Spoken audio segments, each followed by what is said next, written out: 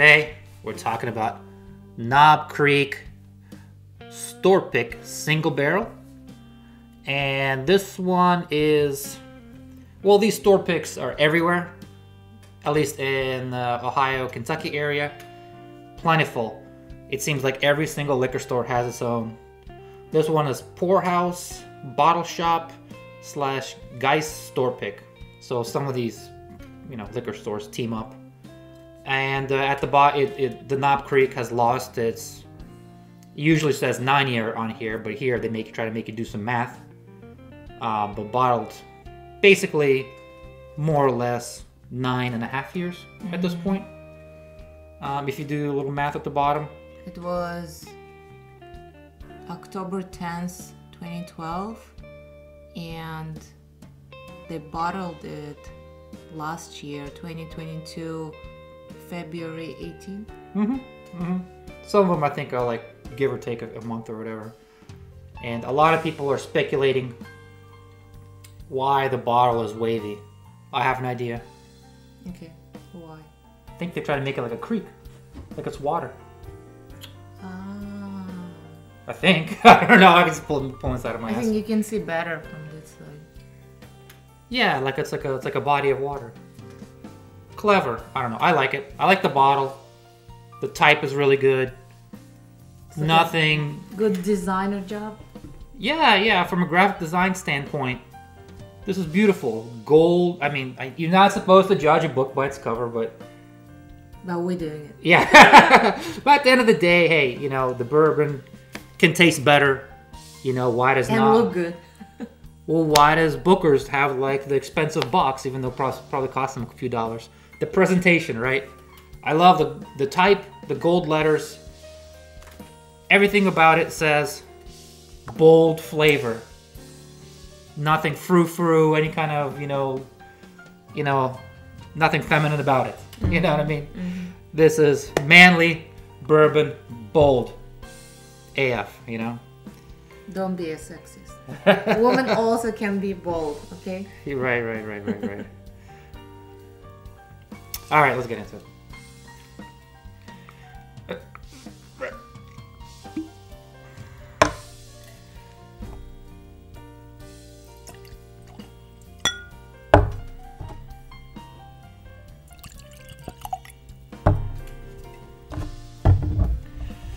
It's like the regular Knob Creek we saw at Jim Beam Distillery. Oh yeah, that reminds me. We went on a tour of Jim Beam last year. Yeah, and as you're leaving, you can get your own. Basically, the only thing you can do is select what bottle you want. You pick out the bottle, they're like, okay, and you put your own sticker on your name with your name on it. It goes down a conveyor belt and it gets filled with this Knob Creek 9-year. They have two versions. I mean, well... You also sterilize the bottle. Yeah. With some dirty bourbon. Oh, yeah, like the little bourbon water fountain. But anyway, at the gift shop, this is like, they have the 120 proof stuff. And I was just getting into bourbon and I never... when I got it and I drank it at home, I was like, oh, yucky, too much, too hot, But then it's... You were like a bourbon virgin. Yeah. I was a high proof virgin, couldn't handle it. But now, you know what I mean. It really got me into it. It elevated my bourbon taste buds to this new level. Now I mostly prefer high proof stuff. So, thank you, Knob Creek. Because your tongue is dead. Yeah, my taste buds have been singed completely.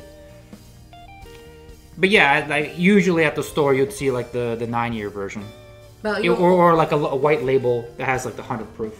Yeah, I remember you also could put your fingertips. Yeah, the thumb. Yeah, oh no, because they did dip it in the wax. Mm-hmm. The wax was still hot. You could. Yep.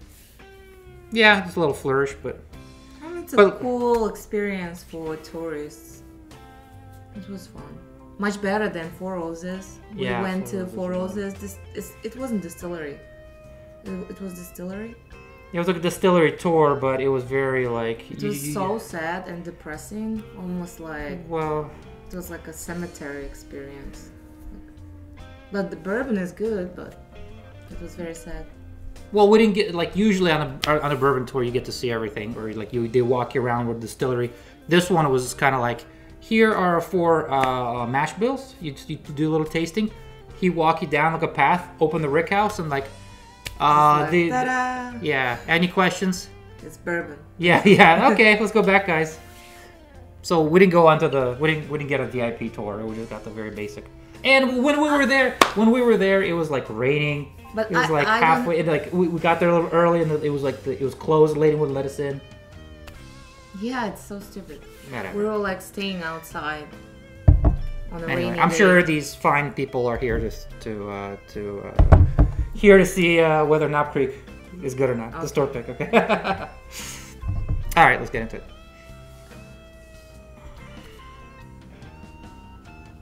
Can you like shake it like a wine? No, I wouldn't do it too much. Just a little bit, but you're not supposed to beat it up. I don't know. There's no rules here. This is bourbon. It's gonna turn to a cream? Yeah. This is bourbon, man. There's no rules. It's supposed to be fun. It smells good. Yeah. Yeah. It has like a deep aroma. Got little. Yeah, I think when it's a decent bourbon, even though if you even put your nose like this, the alcohol is not gonna like punch you in the face. It's just. Yeah. It smells nice, like from all of. What are you getting? What kind of notes? I think maybe like candies, cherry. Mm-hmm. Like sweet cherry. It does have like a some kind of allspice. I think woody. I think I love Knob Creek in old fashioned with a cherry. Well, yeah. any almost any bourbon is gonna be good in old fashioned. No, it's not true. Really? No. Okay.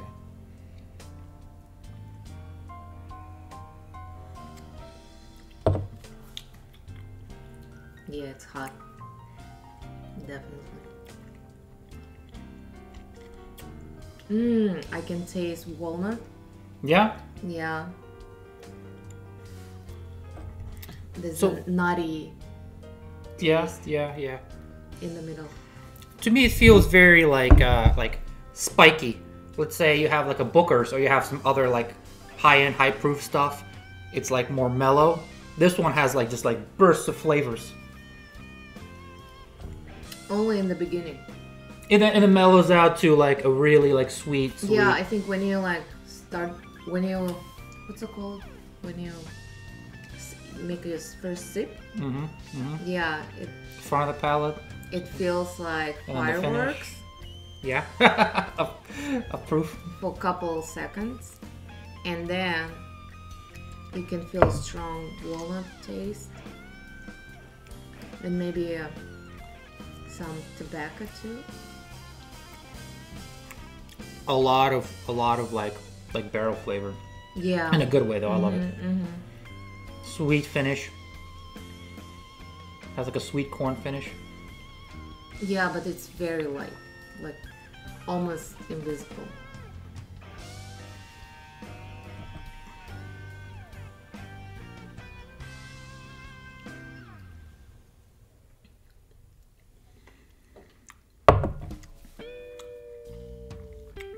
Yeah, that's nice. Now, I guess the biggest competitor to this, well, first of all, I just don't see a lot of people talking about it. I don't know why. About Knob Creek? Well, the Knob Creek that people like is the 100 proof stuff. Like, Knob Creek 12 year is almost gone off the shelves. You can't see any. Forget Knob Creek 15 year, it's always gone. But like, they have like this 100 proof stuff that's like super, people love it, in high demand. But this 120 proof stuff, it's very it's very, I think, slept on. I think it's very underrated. I mean, I think people can't drink like high proof things a lot. What about like Stag Junior? Like, that's like, if that hits the shelves, it's gone immediately, right? But it's so people it's a unicorn, okay? It's a unicorn. We're just talking about taste Knob wise. Creek, not close to, not even like. In the same ballpark as a unicorn. No, not close. But it's just because it's like all over available, and if it was like made more in limited production or whatever, then could be. It would just taste better. Yeah, maybe. I think when it's like something rare, it doesn't matter how high the proof is. But when it's like just we just talk about like not like the availability, not the marketing, just the actual juice inside. No, it's not close to Stag Junior. But is it better than, let's see, the rare breed? Because a rare breed to me, it was okay, but it was just like boom, hit you with this just a black pepper the whole time. It's like you sip black pepper, and then it like lets you go. Yep. That's like the only one note. Yep. This one is like multi-dimensional, so I feel like a little better. You're saying that people like buy rare breed more often than Knob Creek? I think they're both always on the shelf. No. Because you said like why people sleeping on this amazing Knob Creek when they can buy it, and I'm just saying that I think it's way underrated. I think, like when you try to type in like a review for this thing, there are some reviews, but there aren't a ton. I think I don't know why. I think it should be a lot more popular. Maybe because it's a Jim Beam. People hate Jim Beam. Why? I don't know. I don't think so. Who reviews Jim Beam? People. The real Jim Beam? Maybe they think Knob Creek is very close to Jim Beam. That's why they. Because it's like related to like a distillery, and they make a lot of it. Therefore, it's not as high quality, right? I don't know. I think Knob Creek is pretty good. I don't know why people are not drinking it. I don't know. My personal opinion, it's fire. I love it. Or for $60, it's great. Oh, you know what? Actually, it's so strange. Like, for example, maybe we are very like immature. Because I think people who understand. Speak for yourself. No, people who understand the coffee, for example, they always prefer drink very sour coffee. Like when you drink, they say like it's amazing coffee, it's so rare, it's so expensive, and when you try it, it's so sour, sometimes bitter. It's not tasty, and I don't even understand why it's like such a high quality, amazing, beautiful. Like all experts says it's the best coffee, and it tastes sour and bitter. But maybe some people who are really experts in bourbon, they love some bourbon that's not tasty for most of people. Well, yeah, of course. Like the higher proof stuff, you need to like accumulate yourself. You need to dip your toe in with some light stuff, light ABV, and then you graduate to like full bold flavor. Yeah, for sure. Yeah, this why maybe you're not gonna start off drinking this stuff. Yeah, maybe I don't know. I like Knob Creek maybe because I don't understand bourbon well, but I agree. I think it's a great bourbon. And how much is it? I found it for $49, $50. At some stores will have it for $60. But even without these store picks, which by the way, I don't think. Even though there are individual barrel picks for these stores, I don't think they in taste they drastically matter. They're drastically different between each other. But overall, it's such a good value. I mean, yeah, I like it's like it's a lot of flavor. It's deep, and it has like the beginning and the what's it called? Mid palate and great finish.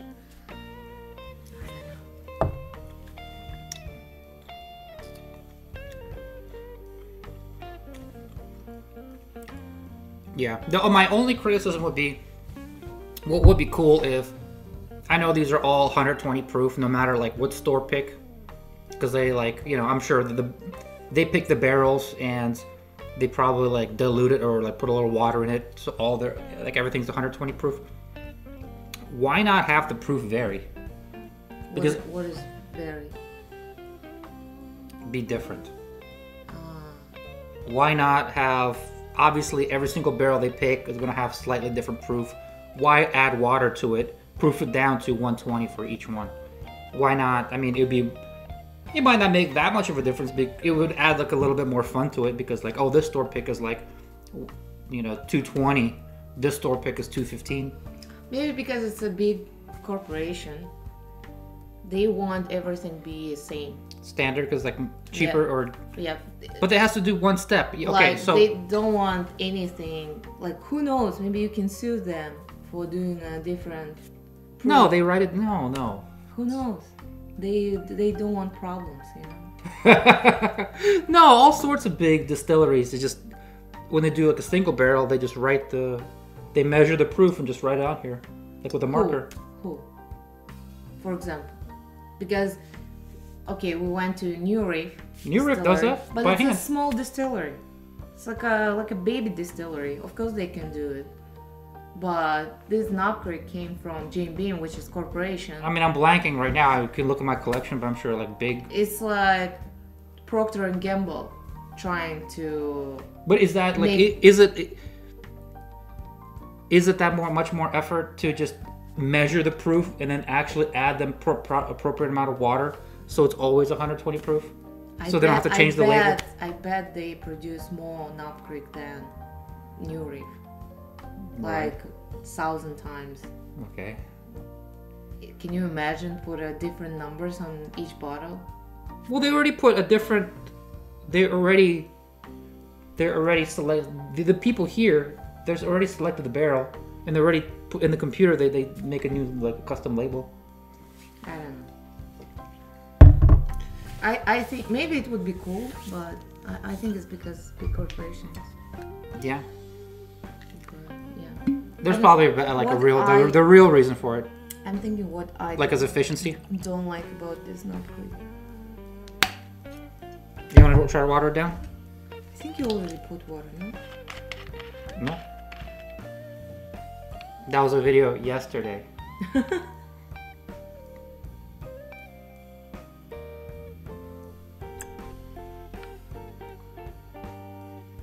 Oh, it's too much. Just a drop will do. Okay. That sucks. I don't want to spill water in the Rick house. Yeah,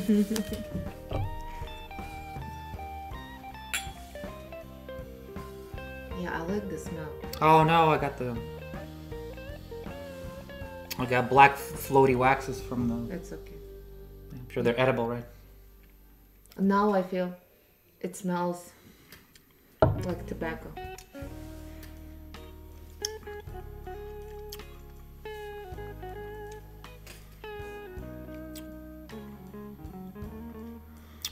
This stuff is badass. Yeah. It's really nice, and I love it more with water. Yeah. It opens up. Mm-hmm. Yeah, it opens up, and now it's more like I can feel corn. It's like the sweet. It became even more sweet. Yeah. That's why I like higher proof stuff because like you can always just proof it down a little bit, but like if you buy a bottle that's already kind of low proof, you can't go up, right? You're done. That's. Yeah, it tastes really nice. I don't know. I think maybe because it was first distillery we went to,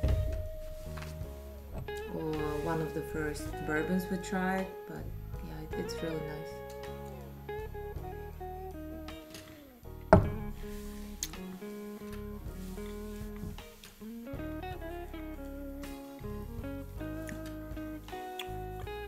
Yeah, the more you drink this, the more like you get used to the heat, and the more you start, your palate becomes like a little numb, and the more you start getting into just like the more subtle flavors. Yeah, I think maybe only thing I don't like it's aftertaste. You don't like the Jim Beam aftertaste, like the nutty aftertaste? No, for me it's not nutty. For me it's more like wood oak or something. Yeah. Go with a dupe. Yep. Just like wood, right? Yeah, like I am chewing some piece of wood. Like piece of barrel. Yep. It's got kind of a long finish. But I don't know. Can you have like nice aftertaste with bourbon? Yeah.